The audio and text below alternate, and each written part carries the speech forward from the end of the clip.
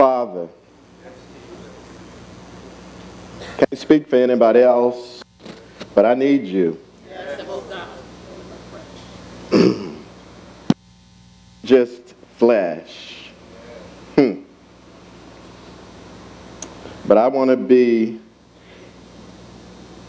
a vessel. So I don't take this for granted.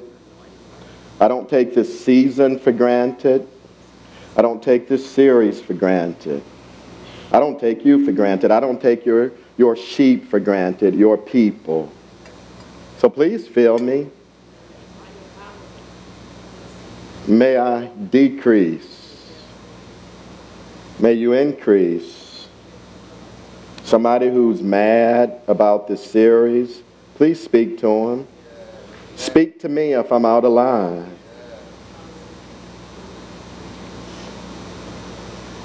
But we just want you magnified, not simply on a Sunday, but in our lives, across racial lines. We want to be, I guess what I'm praying is we want to be the church. So Holy Spirit, please do what I cannot do. Holy Spirit, have your way in this place. In the name of Jesus, I pray. Amen. Amen. Amen. I don't know if you're old enough to remember. Anybody remember Sally Struthers? I found out this week, I didn't know that she was Archie Bunker's daughter. I didn't know that. Sorry, I was watching the Jeffersons.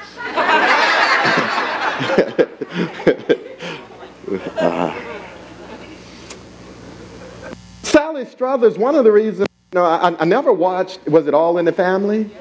I never watched that, but I know Sally Struthers. And the reason that I know Sally Struthers is because of the work that she did with Christian Children's Fund. When I would stay up late at night, I would see her on TV, and in TV commercials, I would see her. I know Sally Struthers because of commercials like that. And I feel a little bit embarrassed, I'm just going to be honest with you. Years ago when those commercials would come on, or those TV spots, sometimes they were extended. I was a Christian, but here's what I'd do when they would come on. I would take my remote, and I did it in a way that, seemed spiritual. I just really wanted to watch BET. I didn't pretend that I was turning from her, but I just want to, I forgot ESPN is on. I found a convenient excuse. Somebody say to turn the channel. Because I didn't want to see. Sometimes you don't really want to know certain things. Anybody other than me, you get a bill sometimes that come in and you just going to by faith believe God going to some way pay that bill. You figured if you don't open it, you ain't got to pay it. Anybody ever had a girlfriend or boyfriend you knew they were through with you? Really? That's not in the notes. But you just kept hanging on because you didn't really want your crew telling you he cheating. But you ain't ready to change the channel yet. You want to stay there. If I'm these kids in these commercials, I'm thinking to a church guy like Keith, what kind of love is that? My stomach is poking out. I got flies on my face, and you watching Michael Jordan. What kind of love is that? You'd rather watch Prince play guitar on YouTube than watch me. What kind of love is that? It seems that your love, the type of love that you have, Mr. Church Man, it don't ever reach me. Your love seems to be in the abstract. I submit to you that when it comes to race, the church in America has a history of loving in the abstract. We say we love people of different cultures, but we got a history of really, you know what? You can't see it. You can't see the love. I'm talking racially in the American church in the past and even. So, I'm just going to give you 3 things in the text. Y'all remember the text that Rob just read? That can help you to test yourself.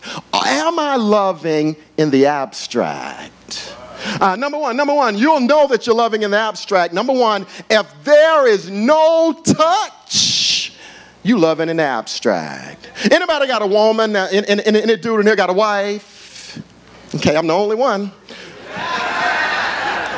If you got a wife and you say you love her and you don't never touch her, come on now. Go ahead. Come on, sir. Stay in the lane, Keith. I want to touch my wife sometimes in love. Love touches. In the text, Rob read it, but there's a smart aleck lawyer trying to trap Jesus. Must have been smoking crack. Because you can't trap the one who made the trap. And he says to Jesus, hey, what do I got to do to inherit eternal life? Probably don't really care. Jesus says, you know what's up. And the guy says, yeah, love the Lord with all your heart, soul, strength, mind. Love your neighbor as yourself. Jesus like, you got it. And then the dude wanted to find a loophole. He really wanted to be extra smart. He said, who is my neighbor? Who's my neighbor? Jesus goes on then to speak what we call a parable. Jesus says, hey, there was this man that went from Jerusalem to Jericho. It was a road that was traveled a lot. And because it was traveled a lot, just like today, you had hoodlums, you had thieves, you had robbers. They would wait for you in the bush and they would carjack you or cameljack you or donkeyjack you. And so they donkey-jacked this man. He fell among thieves. He fell among people that didn't love him, and they beat him down and left him wounded. And here's the part that saddens me. By the time they were finished, they bagged off and left him not dead, half dead. I wish I had time to just preach that, because in this room, it's some half-dead people. I ain't got time, but man, it's some of y'all sitting here, you wished April could sing to you every day because you half-dead at work. You wished you could bring the band with you. Some of you are regretting work tomorrow. Some of you regretting going home today to your man that only wants to watch football and your marriage is half.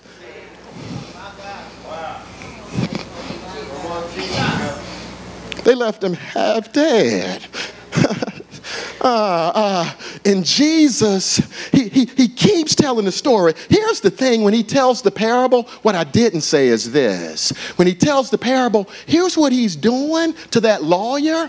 He busting him in the mouth. Racially. Jesus says, you want to be smart with me? I'm going to bring race into it. Because I know y'all church people, y'all don't like to talk about race.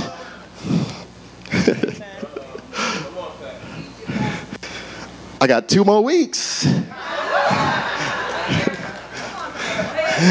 So Jesus in the story, did y'all notice when Rob read it, he made the Samaritan the star. That's problematic because the Samaritans are hated by the Jews. They are looked at as devils, as half-breeds. So in the story, when the dude gets beaten down, here's the good news. He's left for half dead. Here comes a priest. He got his robe on. Jewish. And he comes and he sees this half-dead guy. And the Bible says he changed channels. He went by on the other side and said, I got something else to do. I got a revivals to preach. I'm going to MegaFest. I wished I could help you. I'll send some of my deacons. And the church went by on the other side. Does that sound familiar to you when it comes to race? Oh, but the good news is once the priest was gone, there was a Levite that came. He had his keyboard with him or his acoustic guitar. Talking about our God is greater. Our God is stronger. But he looks at the half-dead man, does the same thing, changes the channel, and walks by on the other side. Anybody in here ever been half-dead and people left you?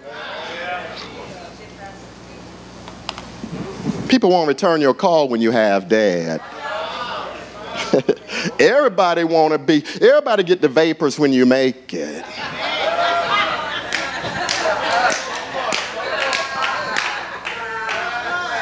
When I was trying to plant a church, nobody would meet with me. Nobody. No, now people get mad at me when I can't meet with them. I need you with me when I'm half dead. I need you with me. I'm sorry when my stuff stank. Sorry. Spit on you too. I'm spitting today. I'm sorry. I love you. Guys, the religious people passing by, Miss Barbara, they passing by. But Jesus, he goes and hits the lawyer in the mouth. Jesus brings the Samaritan into the story. The very person that they hate ethnically. The very person that the Jewish people hated. When people tell me don't preach about race, you ain't read your Bible. So the Samaritan comes. And I love the Samaritan. He stopped. And he began to nurse this dude's wounds. I don't know how you travel with bandages, but he bandaged him up. My guess is he probably tore his shirt, tore his robe, tore his socks or something, and wrapped him up. Some people need to be wrapped up by us. Then he poured oil on him and wine. My favorite thing is he picked him up. I don't know if he put him on his back. I don't know how it worked. And he put him on his animal. And I always wonder, so does that mean he had to walk? But somebody say he carried him.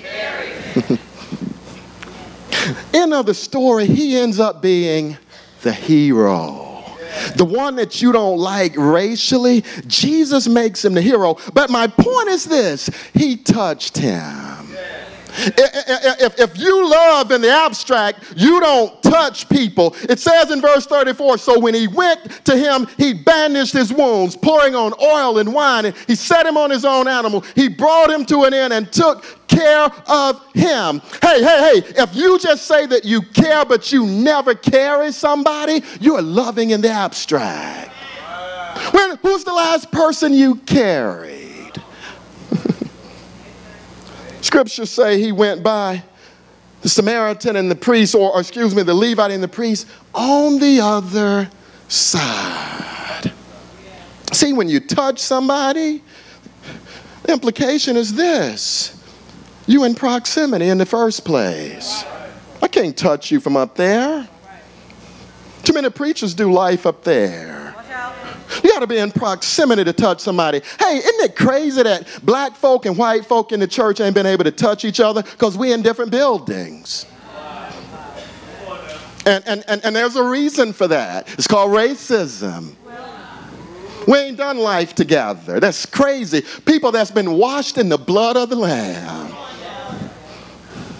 You got to be close. When I was in college, them 7 years, I was on the Ice Cube plan. Google him. And I was in college. They made me an RA, a resident assistant. Isn't that crazy? I was in charge of the dormitory. Look at your name and say, "We got it, Crunk." I was at a Christian college. We got it, Christian Crunk. But as a part of being an RA, you've got to go to the RA retreat at the beginning of the year. Corny stuff. But you got to go. And the retreat ended up being a pretty good retreat. And at the end of the retreat, the last night, they said, "Hey, partner with somebody and go out and just share with each other. Get you a partner." So I got a partner. We went out on the beach, Illinois Beach State Park, and we sat down. I didn't really know him. He didn't really know me. But here's the thing. He was white and I was black. That's important to me in this story because I do see color. You got on a nice red tie. It's red. I see it. And we're sitting on the beach, and we sharing with each other. I don't remember what we shared. And then, I don't know who suggested it, but somebody said, "Let's pray together. Let's close this thing out in prayer." I don't remember who suggested it, but I remember what I said. I said, "Okay, when I pray, I hold hands with the person I pray with." I grabbed his hands. He was a millionaire. His father was a millionaire. And I began to pray. And I can remember praying, and I wasn't even praying long. And old boy started to cry.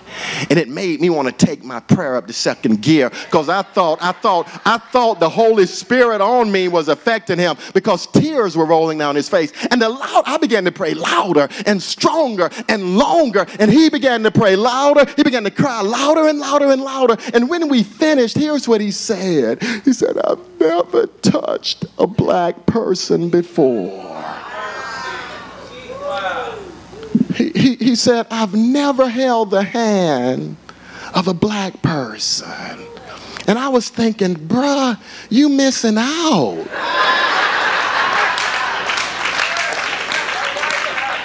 Do you know how many pretty sisters? Seriously, there are. Better get you a sister, brother. I got jungle fever.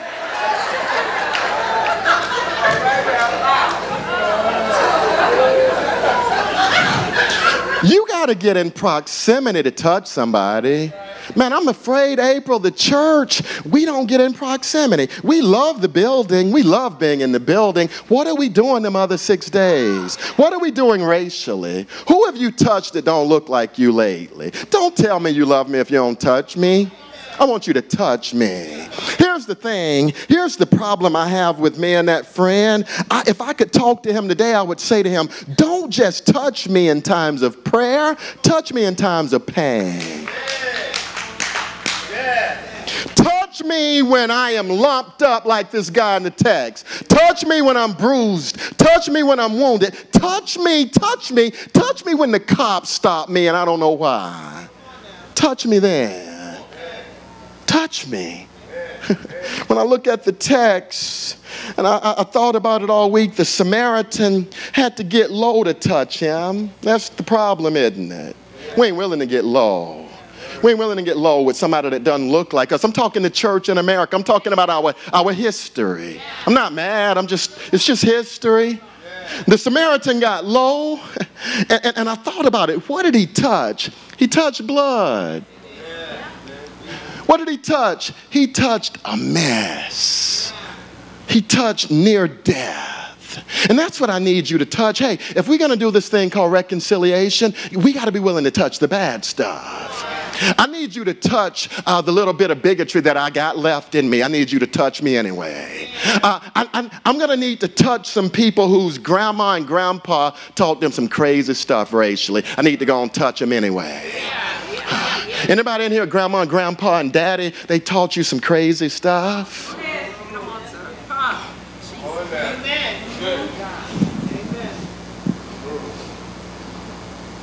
If we won't touch people, we're loving in the abstract. It's a great concept. Looks good on your church bumper sticker. But I want us to be a church that touches people. I'm not just talking racially. I want us to touch gay people. That's not in my notes, but I guess what I'm saying is if somebody has a pulse, we need to be touching them with love.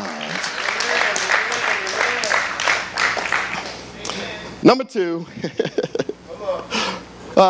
it's a good chance that you're loving in the abstract. Number one, if there's no touch. Number two, if there's no treasure. If there's no treasure. If you don't spend money on me, don't tell me you love me. Are you kidding me? Man, I've been married 23 years and it's cost me, I done spent so much money. It ain't cost me, but I want to spend it. I want to spend it. Don't tell me, hey, I said this the first service, some dude in here, you lost your girlfriend because you was cheap. Talking about McDonald's again. Can I submit to you that the church, when it comes to racial stuff, we've been cheap. We won't pay the price. And I would even submit to you that the reason we have the racial problem in America in the first place, money. Money. Because if you go back to European imperialism, it was all about money. It's about getting this country built for cheap or free. And so what I'll do as a European imperialist is I'll take the indentured servants and I'll take the African slaves and I'll pit them against each other. And I'll make them both work hard, but I'll call one group white, I'll call the other group black, and the group that's white, they'll be with me.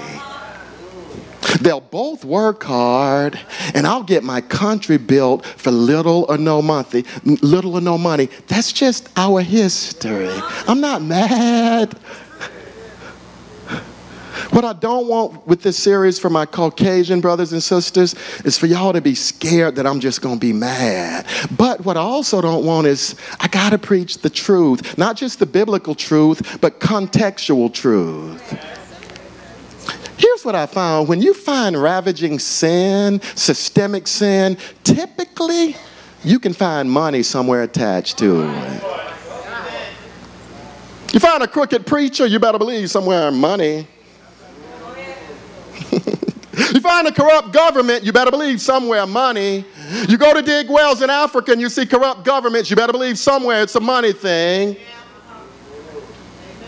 If you won't spend your money on somebody, it's a chance that you just loving them in the abstract. Look at verse 35. This Samaritan said, on the next day, when he departed, this Samaritan took 2 denarii, gave them to the innkeeper and said to him, take care of him. He gave 2 days' wages to pay for somebody's health who probably hated him. He didn't ask for recompense. He didn't ask to be repaid. But hear me, he gave absolutely free health care to his enemy. And never asked to be repaid. He gave him Samaricare.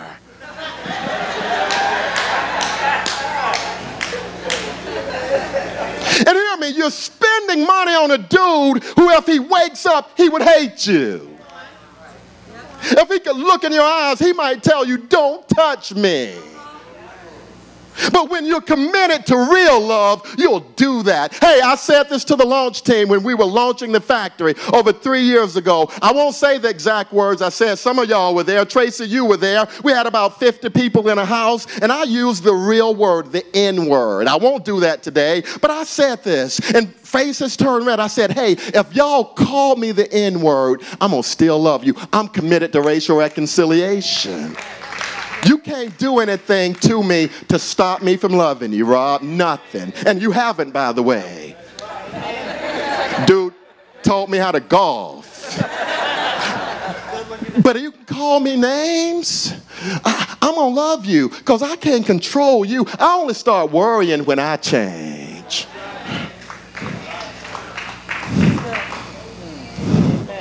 He paid. Took out 2 days worth of money and paid. Here's the thing. There's a high price to pay for loving people. But there's an even higher price to pay for not loving people.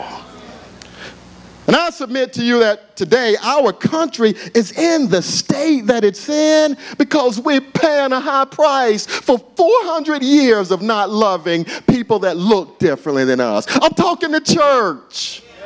And we're paying the price today. I mean, how are you going to have Christian slave owners? We're paying the price for that today. How are you going to love white people and still be a Black Panther? How? We're paying for that today. And I believe with all my heart, God has called the factory to be just a piece of the answer. If we'll stay together, if we'll stick together, if we won't get mad at each other. I'm going to say some stuff, not just this series. My goal is to say some stuff that'll make you mad. That's my goal. Because I want repentance. You don't have to like me, but I want you to repent. I want you to change. All I care about when it comes to all of y'all is y'all make it into heaven.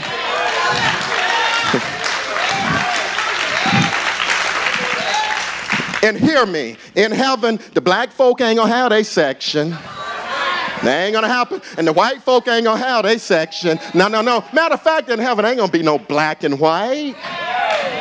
It's gonna be redeemed. It's gonna be people. We ain't gonna be caring about what color you are. I'm gonna be too busy praising God. We're paying a price today because as a church in America, we've been stingy with our love. Doesn't that sadden you? The one thing that you can give for free, love, we refuse to do it. And we're paying for it now. The price is too high to pay. You know how we paying for it, Patricia? We have kids who learn voluntary segregation. Guess where they learned it? Church. You want to talk about a place that's still segregated? Church. If you want to, you can come to my house tonight. We'll get in the Lex. It was given to me. It's old. It's not new. The Jeep is coming.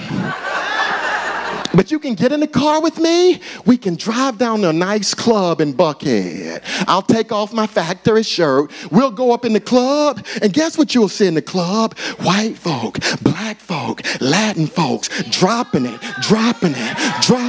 That's what you'll see. They dropping it to guys that can't even rap. No Nas, no Method Man. They dropping it to Lil Yachty. Because the club knows how to do racial reconciliation. Hey, anybody, I talk about weed too much. I've never smoked weed in my life. But anybody ever smoked weed with somebody who was a different color than you? You took it and what did you do?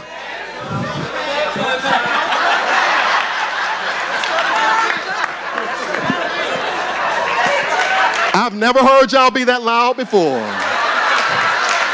Pass it and then hurry up and give it back.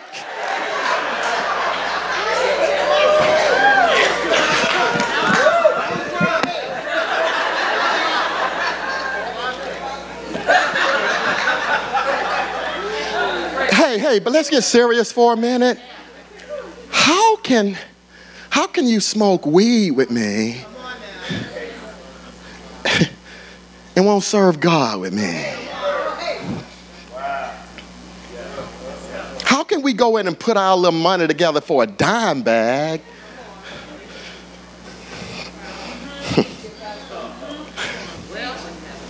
But you can't put your money together to help somebody who's broken. Guys, the factory is here for that.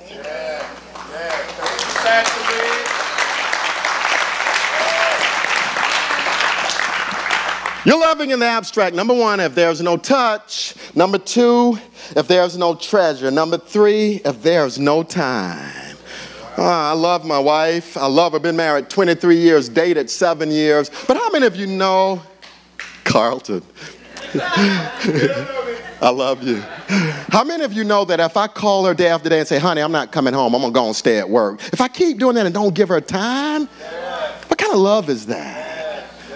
You got to give people time. My favorite part of this text is found in the second part of verse 35. The Samaritan said, now he's already given 2 days worth of wages. He's already paid a price. But he says to the innkeeper, whatever more you spend, here it is, when I come again. I'm coming back. I'm going to give you some more time. I will repay you. He already let him spend the night with him. Now he's saying, I'm committed to you beyond today. I got some stuff to do. I got some errands to run, but I'm coming back. I got some cousins to see. I got some places to go, but I'm coming back. Why? Because I'm committed for the long term.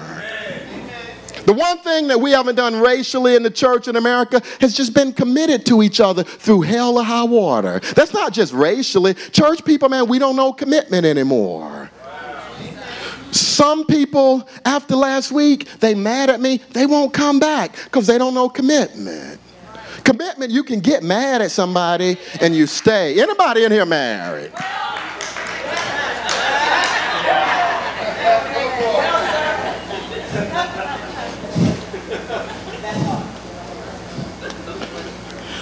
Sometimes as a black guy, I struggle with being committed. I have in the past, not anymore. I struggle with being committed with white people because they frustrated me. I need you to amen. If you're going to sit on this front row as a child, I need you to amen.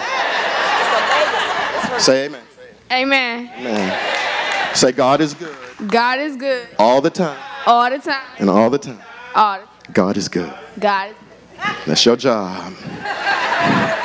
Sometimes I get in the past, I've been frustrated with white people. When I was in college, the cops stopped me and my boys all the time for no reason. And then I would get to my Christian college and say, I just got stopped again. And they would always say stuff like, you had to do something.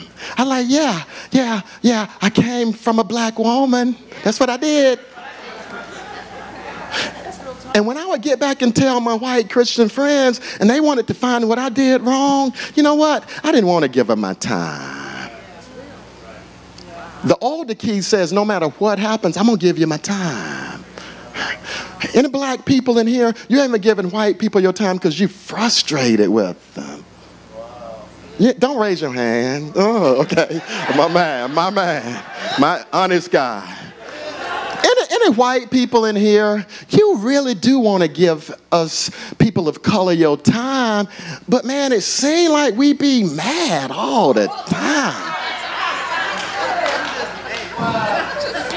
You want to take a chance, but is you going to get your head bitten off? And the white people, you scared to give time because you scared you're going to get told off again.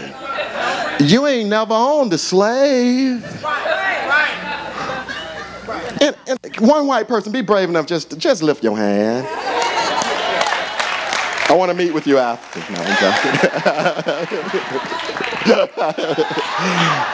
Yeah. We got to be committed over time. Factory, I'm talking to the factory. We got to be committed even when we make each other mad. I got a sad story to tell. How many of you know you can't get time back? That's all you need from this sermon. Somebody, I'm not even talking racially, somebody wasting time. Somebody in this room got a calling on your life and you wasting time trying to please somebody. You can't get that time back. I'll be doggone if I'm going to waste time. When I was in college, another college story. I have a friend named Doug Miller. Anybody here for the elder installation a couple of weeks ago? Doug was the Anglo overseer. Brendan Laritz was the black overseer. And Doug, in 1988, when my first day at the college, I was a transfer student. I'm sitting in a classroom, and ain't damn other black person in there. And so I'm feeling awkward because that's how we think, right? And Doug walks in, and I look at him when he walks through the door, and I did not like him. Rob, he hadn't done nothing to me. I was just like, you know what, something about him. Every piece of his hair was in place. He had on the cool Don Johnson Miami Vice shoes. And I just made up my mind, I don't like him. Here's the problem. He walked in late and plopped down right beside me. And he didn't say hello. He said, man, I love the part in your hair. Yeah, I had a Will Smith part. And then the next day he came back and he said, because I was a commuter student, he says, I want you to come to my room because you don't have anywhere to rest during the day. You can rest in my room. That started a brotherhood. He's my overseer today. Please hear me. The factory wouldn't be without Doug. I know God did it. Don't get spiritual on me. But he used Doug. I didn't say this the first service. When I quit my other job, I didn't know where I was going to get money from. The very next day, I called Doug and said, I resign. I'm going to plant a church. The first thing he said was, do you have a computer? Nope, you got one now. Do you have an iPad? Nope, you got one now. And hear me, the PA system that we had, Doug called me before we launched. He says, you're going to need a good PA system. His church paid for everything. I need you to know this though. We were friends, man, for like 3 years in college, like brothers. But it's just something in me that likes stirring it up. So I asked him, because he stood in chapel one day, told the whole chapel he loved me. I knew he was telling the truth.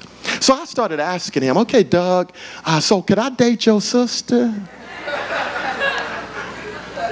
I had never met his sister. But if you really love me, how would you feel about having some little mixed nephews and nieces? Could I date your sister? I had never met her. Year 1, I would ask him. Year 2, year 3, and he did everything but really answer me.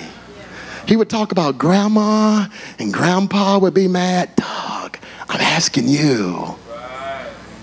So you know what I decided to do? Bump Doug. Anybody ever done that? Cut people off? I ain't giving Doug my time. He can't even answer a simple question. I could ask my black friends questions. I'm going to hang with my black friend. They'll let me date their sister. I can't date Becky, but I can date Brenda. So I cut Doug off for 10 years. I didn't talk to him. I don't want that kind of a friendship. That was my justification, because we can always justify. My fiance would say, call Doug, because she loved Doug. She knew Doug was a good friend. Call him. I don't want to call Doug. When I was engaged to get married and I finally got married, she says, call Doug, invite him to the wedding. I don't want Doug at my wedding. So Doug missed my wedding because I had to be right. When we had our first kid, Jayla, I called other friends. I didn't call Doug. 10 years went by, and I got a job at our alma mater. Guess what my job was? Ethnic diversity director. I taught people how to reconcile racially, but I wasn't doing it. How many know that's called fake? That's called hypocrisy. 10 years, and I was teaching people about their racial issues, fussing at people. 10 years go by, and I'm at a football game. I'm praying for the football team before the game. I'm walking up into the box to pray, and I see 2 white guys running at me. That is never a good thing. And they tackle me, and it's Doug and his brother. And I go up and pray, and when I come down, Doug said, let's go to your office and talk. I don't think we watched a minute of the game. We sat in my office. He said, I'm sorry. I said, no, I'm sorry. He said, forgive me. I said, no, forgive me. And we talked, and I missed 10 years. Because I didn't want to give somebody time. You got to earn it with me. I'm not like Jesus. You ain't got to earn it with him, but with me, you got to earn it. Anybody in here, any black person, you trying to make white people dance for you? Because of what they did to our forefathers?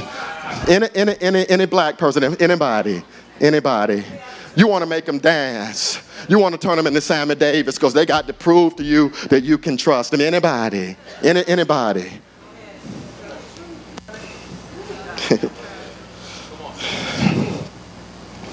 Time. factory. God has called us here so we can be committed to each other long term. Amen. I don't care who gets elected. The factory, we got to stay together, right? I don't care what the world is saying about Confederate flags and monuments and the American flag and Kaepernick. I'm talking about the factory. I'm talking about disciples. I'm talking about Christians. Hell or high water, we got to stay together. Are we going to always agree? Absolutely not. But I'm committed over time. Hey, white people, Latin people, Asian people, I'm committed to y'all until I die. Black folk, y'all know we...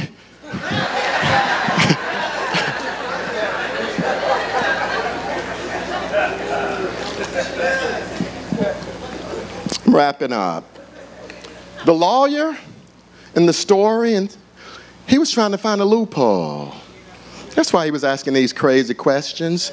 I like to say what he was doing is this. He was being cleverly obtuse. I think one of the many reasons that the church in America has not loved in actuality but only in abstract is because we've been cleverly obtuse when it comes to race. What does that mean? Conveniently dumb, blissfully ignorant, willfully ignorant. You know, when the race stuff comes up, we just turn the channel. When stuff comes up racially that we don't want to see, we just turn the channel. How in the world do you justify certain things that the church in America has done? Because they've chosen to change the channel. Don't have to watch it. Said this the first service. I'm going to say it again. I'm going to get in trouble. But I go home to Elberton, Georgia. I don't know if I ever told y'all I was from Elberton. I go home once a month or once every other month, and every time I go home, I'm troubled by one thing. Before I get to my parents' house on Athens Highway, I pass New Doves Creek Church. It's a black church, whatever that means. New Doves Creek. Not even 2 minutes later, on the same road is Doves Creek. The white church. Same name. One of them is New Doves Creek. One of them is Doves Creek. Here's the thing. How did that happen? Racism. And we don't want to talk about our history. We'd rather be cleverly obtuse. Hear me. There was a time I couldn't have gone in a white church and sat, not to mention preach. I'm not trying to make people feel guilty. What I want you to see is we got to deal with that. We can't be cleverly obtuse with the truth. You can't want me to forget certain history, but want me to remember 9/11. Because I think both are worthy. You should never forget 9/11, but you can never forget that the church dropped the ball. How are you going to have a First Baptist church and a Second Baptist church in the same doggone town? Don't tell me not to preach about race. Don't tell me what to preach. We got a problem. Still. And we want to be cleverly obtuse, blissfully ignorant. Trayvon Martin gets shot. We don't want to deal with it. The church needs to be the one that's dealing with this crowd. Us.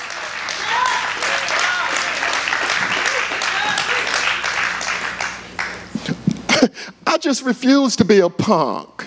I can't do it. Ain't nothing punk about me. So guess what we're going to do? We're going to talk about race. We're going to talk about sex. We're going to talk about whatever the Bible talks about. Whatever it talks about, hell or high water, I ain't going to shut up.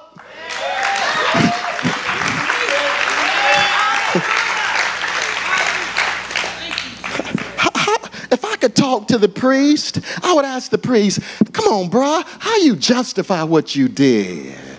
And I bet you he would say something like, hey, man, it was dangerous on that road. I was worried about myself. And I would look at him in his face and say, nah, you were just cleverly obtuse.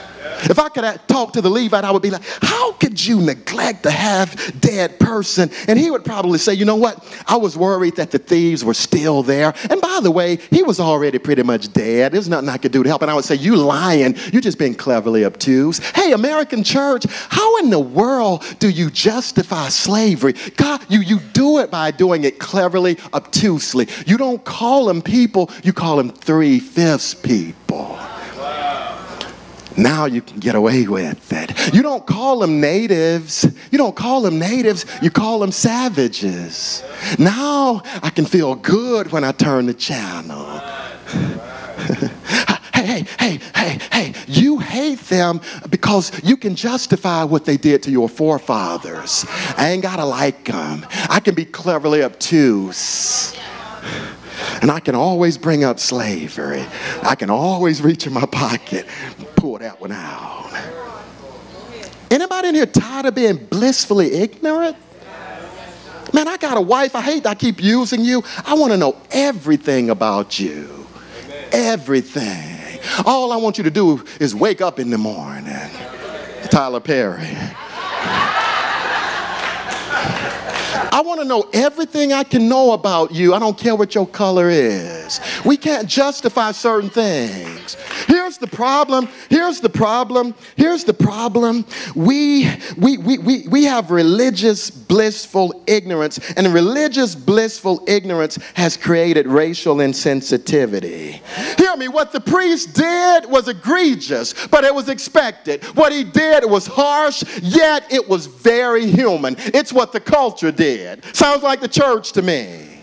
It's what the culture did. Here's the problem. When the church walks more within the culture than it does within its calling, we send mixed messages and we leave people half dead. The church has been walking in the culture and not in the calling.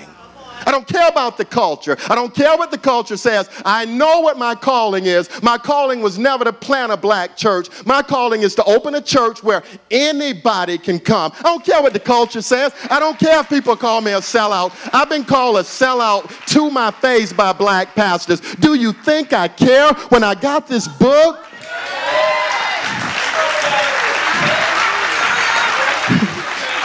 Are you going to walk in the culture, or are you going to walk in your calling? Which one? Put Fox News down. Put CNN down. Get in this book. So I'm giving you a homework assignment. Homework assignment is simple. I want you to read this book called Divided by Faith. It's not a new book. I read it years ago, Divided by Faith. And it shows you how we're divided by faith, racially. And here's what I want you to get from the book. Let's not resemble the culture. Let's assemble the culture. Let's not copy it. Let's create it. Otherwise, we leave people half dead. The priest and the Levite represent what? Religion. Here's the thing that you need to know. Religion leaves people half dead. Racism in the church leaves people half dead. Bigotry in the church leaves people half dead. Nationalism in the church. Man, we got 400 years of half dead people. Got one question and we out of here. You can take your keyboard. Can I ask you a question? The saddest part of the text, the dude was left half dead. Can I ask one question? Do you even know how to recognize a half dead person? To my Anglo brothers, sometimes when you see a dude that looks similar to me, his pants sagging, and he rapping about some crazy stuff, and his teeth shining, and he looks scary, and you label him a thug, can I suggest that you look through that? And if you keep looking, if you listen to his lyrics, you'll notice he ain't a thug, he's half dead. Who else would rap calling a woman a bee or hoe unless you half dead? To my black and Latin people of color, when you look at a Richard Spencer or the alt-right or white supremacists, don't look look at them just as prejudiced people. Look through that and say, nah, even though Richard Spencer wears a suit, I see that he's half dead. When you see that he's half dead, now you can't justify mistreating him. Now you got a job to do. Man, I got a job to do. And it ain't just on Sunday. Man, I got a job to do every day. I love loving people that don't love me. I love it because it drives them crazy. Anybody with me? You're going to love people that don't love you?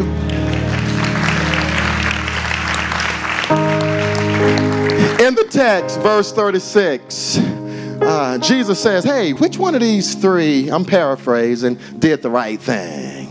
Which one of these three was a neighbor?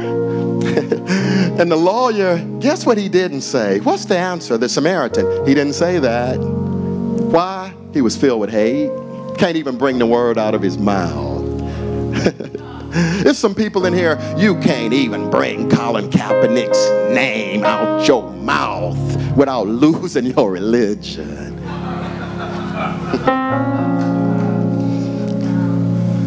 There's some people in here, you cannot bring Donald Trump's name out his mouth. You calling him 45, and you be right, he ain't my president, he your president.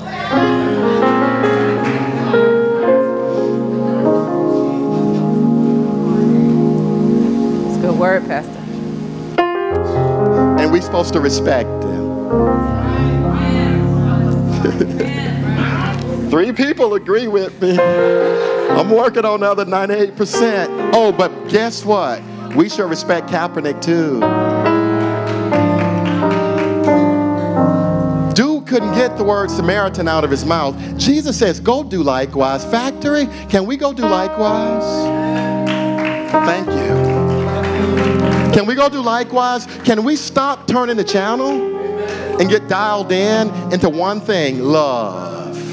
Yeah. During the election, the next election, it's coming soon. 4 years will be here before you know it. Let's get dialed into love. When the Confederate flag stuff comes up or the American flag stuff comes up, let's stay on one channel. What's the channel? Love. Because simple and plain, love is the answer.